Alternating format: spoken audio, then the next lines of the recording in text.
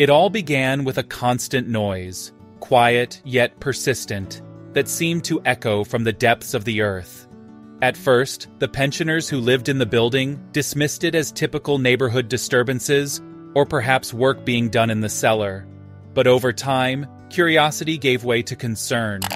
A young couple, Lena and Vikor, decided to investigate and bring the issue to the attention of local authorities.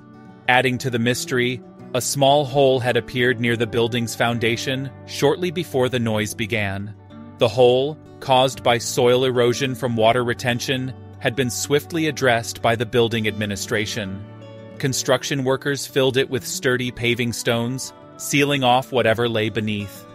Despite the persistent noise, local authorities were reluctant to take action, unwilling to incur costs without identifying the source of the disturbance. Frustrated by the inaction, Vikor decided to take matters into his own hands. Methodically, he began lifting the heavy paving stones. With each stone removed, the noise grew louder and clearer, a faint, desperate barking that sent chills down his spine.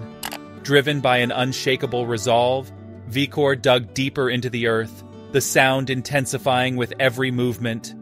Finally, he unearthed the source of the noise, a terrified and pregnant dog trapped beneath the layers of dirt and stone. It was Bonya, the neighborhood's beloved farm dog. How she had ended up in the hole was uncertain. Whether it was a tragic accident or a malicious act remained a mystery. Bonya had endured 2 agonizing days in the dark without food or water, her belly heavy with the promise of new life. Her tearful eyes reflected the silent suffering she had endured. That she had survived at all was nothing short of a miracle.